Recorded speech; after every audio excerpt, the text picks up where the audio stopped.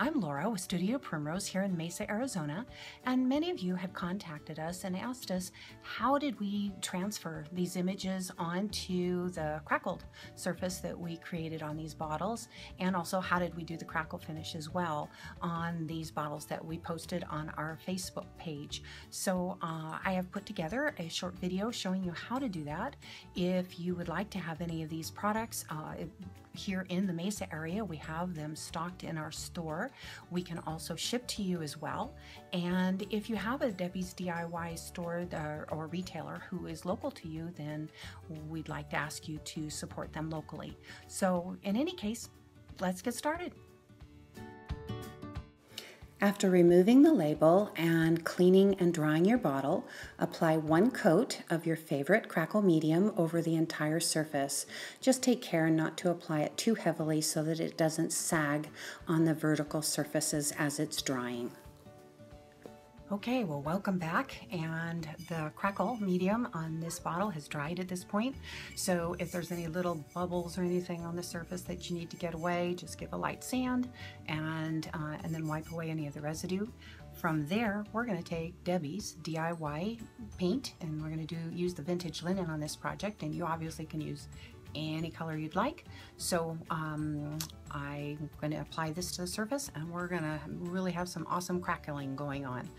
I did add, just as a little note, I added a little bit of water to the paint just to make it a little easier to move on the surface. Add a little bit of water to your paint to make it the consistency of cream, and then as you're brushing the surface, make sure that you just slightly overlap each brush stroke and don't go back and rebrush over an area so you don't reactivate the crackle, and then you can just watch the crackle begin. Okay, so now we have a really nice dry crackled bottle right here, you can see. So what we need to do now is just go ahead and put a coat of Debi's patina on the surface, the clear patina, just to seal the surface before we put the image on. Okay, so here we go. So apply 1 coat of the clear liquid patina to the surface. I printed my image out for this project using my Epson printer. You can also use laser printed images as well for projects that that are going to be using an image transfer process. Also, please make a note that if you have an image with lettering on it, that you reverse that image before you print it out. And now for the awesomeness. Here is Debi's DIY liquid patina. It makes an awesome transfer medium. It's not only a great sealer, which was its original intention, it's also a very fantastic transfer medium. It transfers an image quickly, so it dries quickly, it transfers the image quicker than a lot of the other image transferring mediums I've worked with in the past. And it's been very consistent for me on a variety of different projects. So I am looking forward to hearing from you and seeing how this product works for you when you're doing your transfers. Apply 1 coat of the liquid patina to the entire front surface of your image, and once you have that covered, you can take the image and apply it face down onto your project.